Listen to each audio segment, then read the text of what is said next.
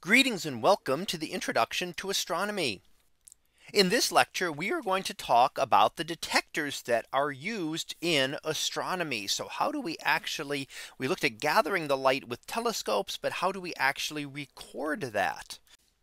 So let's go ahead and take a look. And what was the earliest? Well, the earliest thing we had was the human eye, and you could draw what was seen. For example, these are Galileo's drawings of the moon. The difficulty with those is that it's very subjective. 10 people drawing the same object would always draw things a little bit differently. So nobody sees everything exactly the same. People don't pick up on maybe the exact same details.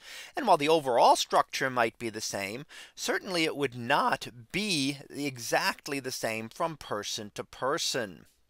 Starting in the 1800s, we had photographic plates that could be used. So these were a glass plate that had a light sensitive film on them. And then that could be exposed and recorded. So these could actually be relatively large sized, maybe even 6" by 6" and could cover a decent area of the sky. Here we see one looking at the Orion Nebula. Now the problem with them is that they were inefficient. Only 1% of the light is recorded. They're difficult to store.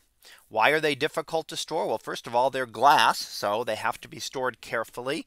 But because of the photographic emulsion on them, they would have to be stored in a very climate controlled area, specific temperatures and humidities.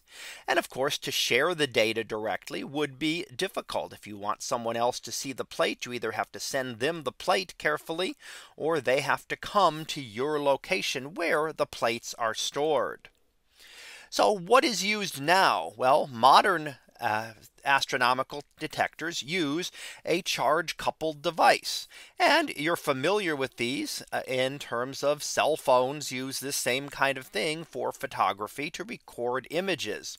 The nice thing is that they are much more sensitive, so they detect more light. And of course, they're a digital readout, so you can actually see your images right away. With a photographic plate, you'd take your images and you'd have to develop them at the end of the night to see what you got. And here you can at least get a look at what you saw right away and know whether you need to check something again, or if there was an issue with any of your observations. So how does a CCD work? Well, again, I said they're very efficient, 60 to 70% of the light being recorded. But essentially the light strikes the surface and produces electrons. And those electrons are stored in the little counters here. And at the end of the exposure, then the electrons are counted. The more electrons, the more light that hit that specific pixel. So how much light there? Well, how many electrons were there? That would be brighter area. And those with very few electrons would be the darker area. So, and then you would have again a way of reading them out. So you'd have to read out electronically how many you had. You'd transfer the electrons and count them as they came out. And that would then tell you the brightness. And you do that for, again, millions of pixels, if we're talking megapixel CCDs, or even billions of pixels. So it is a detailed process, but one that again you're familiar with every day. And of course, it is a digital recording, so it can be analyzed and shared immediately. So you can send it to a colleague across the country, across the world, and have them look at it and get their opinion. And you can know in real time, of course, whether you need to continue studying that object or take a different exposure to look at that object in more detail, or if you can move on to the next object that you want to look at. So it's a little bit different than what was done with photographic plates, or of course with the naked eye. Now the other thing that can be used here is the spectrum. Now we talked about spectra previously in a previous lecture, and the spectra, again, we can use a device to split the light into its component colors. So here we have the telescope, we send it through a slit, and do it here and then send it through a prism and through the lens, and then we get an image. And we can then look at a spectrum of it.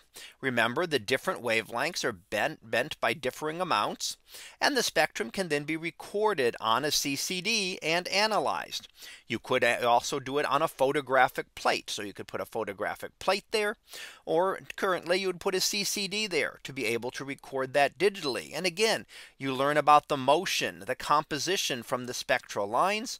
You can learn about the temperature, and you can get a much better understanding of those and a much easier time to see some of the very faint objects that would require incredibly long exposures on a photographic plate, or could not even be seen with the eye. And you can see them much better because of the higher sensitivity of the CCDs. So let's go ahead and finish up here with our summary. And what we've looked at is we looked at the various astronomical detectors that are used to record images, really making a permanent record of the objects that we have seen. Modern telescopes use a charge coupled device, a CCD, to digitally record these images and spectra, which can then be easily and quickly shared with astronomers in different locations. So that concludes this lecture on astronomical detectors. We'll be back again next time for another topic in astronomy. So until then, have a great day, everyone, and I will see you in class.